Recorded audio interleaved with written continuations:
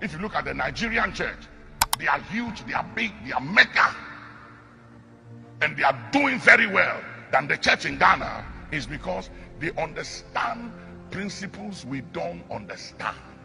And I'm telling you, because I have Ghanaian sons and daughters in ministry, and I have Nigerian sons and daughters in ministry, and I know the difference.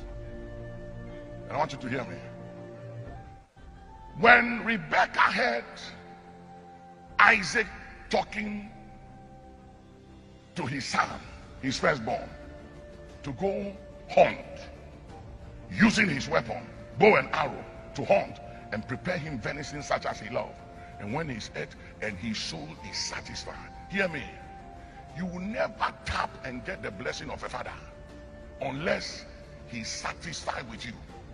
You see, when the old man was alive, Idahosa, I used to go to his bedroom with Bishop Oyedepo, and he would always tell us, he would tell me, he said, son, your brother is helping me a lot.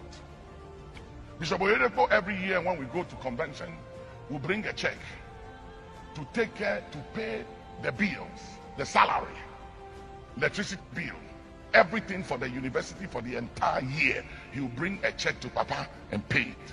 And I used to hear Papa's prayer when we go to Papa's bedroom. We'll be kneeling by his bed, me and Oyedepo, and I'll hear Papa pray prayer like this: because you took away my sweat, you will not sweat in ministry. And he will pray some prayers over him. Then I'll come with my Ghana offering. Papa no kofio, ibikitwebi. And I used to hear the prayer he prayed over me. I won't tell you what it was.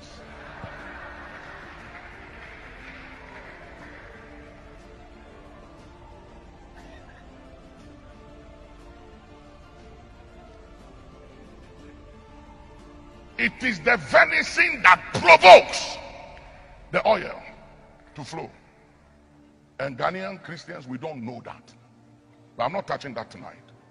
So Rebecca said, Jacob, God spoke and said that the blessing is yours and not your elder brother. It's coming to you. But according to divine ordinance and the rules of engagement, even though God has said it is yours, if you don't follow my instructions and outsmart your brother, if he brings the venison, he has fulfilled all righteousness. If your father accepts the venison and eats the venison and blesses him, it is irrevocable, non-negotiable. God can't do anything about it.